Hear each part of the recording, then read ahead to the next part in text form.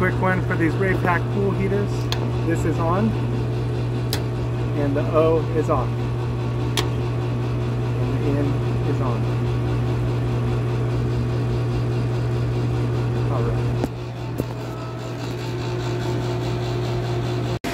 Just a simple way, which way is off for the Raypak heater.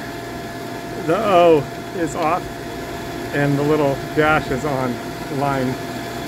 So, good thing to know and be aware of. We've been working on these, especially if you have one that, this one, the screen blanked out, so got it in the off position. All right. I suppose it does make sense on these that it wouldn't be super clear which way is on or off, in that you don't want just anyone messing with your pool or spa heater.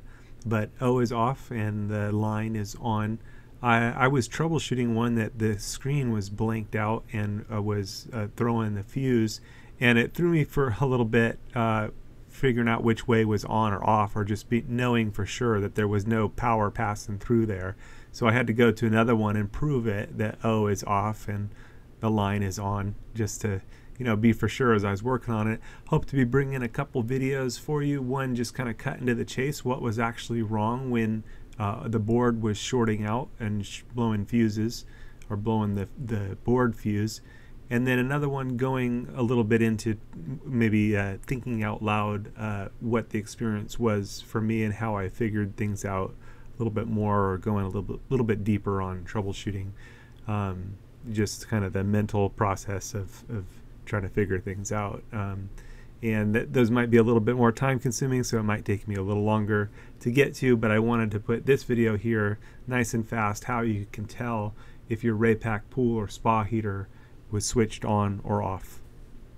So O is off and the line is on. You got to be ready for the Lord's return. The Lord is going to come for his bride anytime. Jesus came to seek and to save those that were lost. That was me. We've all missed the mark. Every person's sinned and come short of the glory of God. But Jesus took the punishment that we rightfully deserve on himself at the cross, and he gives his righteousness to those that believe on him. So if you haven't put your trust in him, call out to him to save you.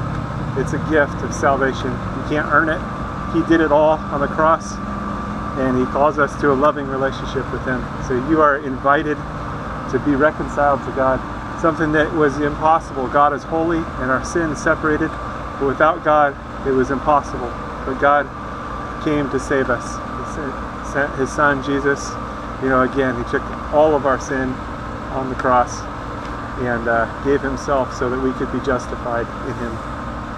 So call out to him, get into the Bible, into the Word, and start to grow so that you're protected from deception. There's strong delusions out there, strong deception, and Jesus is the way, the truth, and the life. He's the only way to the Father.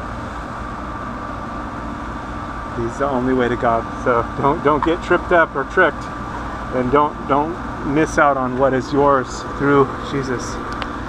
Call out to him today. Don't wait. Time is short. He's going to return for his people.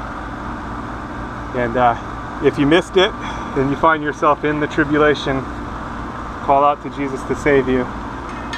You'll likely die for your faith, but still, you have eternal life. The tribulation only lasts 7 years, so if you find yourself in part of it, it's not going to be long before everything's finished anyway. 7 years is not a long time, although in the tribulation it's going to seem like a long time.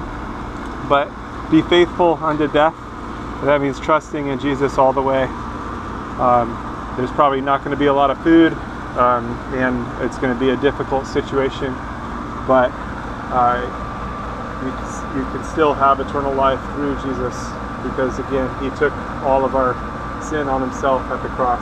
So put your trust in him today so you don't miss out, and so that you have the covering, because he is the Lamb of God that takes away the sin of the world.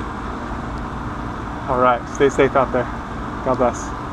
God bless you.